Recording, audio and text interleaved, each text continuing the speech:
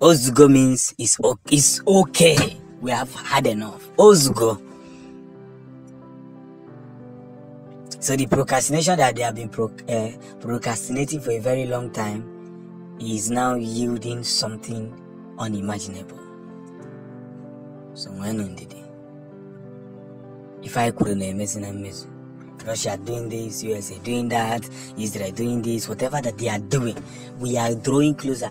Nothing can be done again. Nothing can be done again. The spiritual aspect has been unveiled, unraveled, pushed to that permanent side.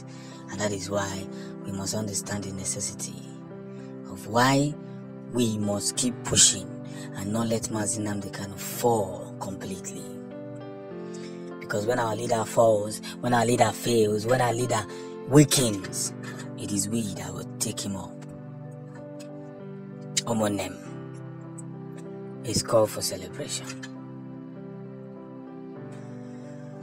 We have been having several issues, and the greatest fear that Mazi Nnamdi Kanu may come out and begin to talk about Biafra is what these people fears more. They know that this man will not give up. Somebody they have bribed with billions, they have bribed with trillions, and he has refused to give up. He has continued to pepper his enemies.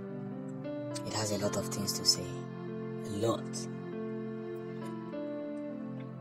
So when we spread willingly, we know what we are saying. Big issue for Goliath. A very big issue for Goliath. Hey, the time is up. Mazi Nnamdi Kanu must be released tomorrow. As United Nations finally meets with him to bargain the next step.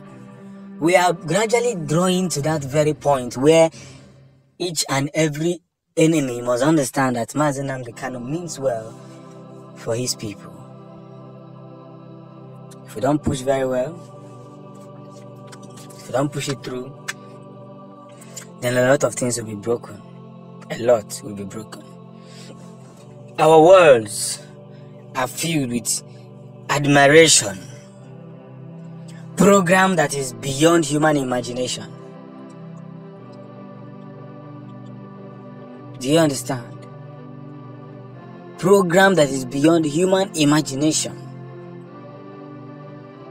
We are moving fervently well to understand this very story. You cannot keep a man who has done nothing to deserve why you are keeping him. And that is why we say, Ozugo.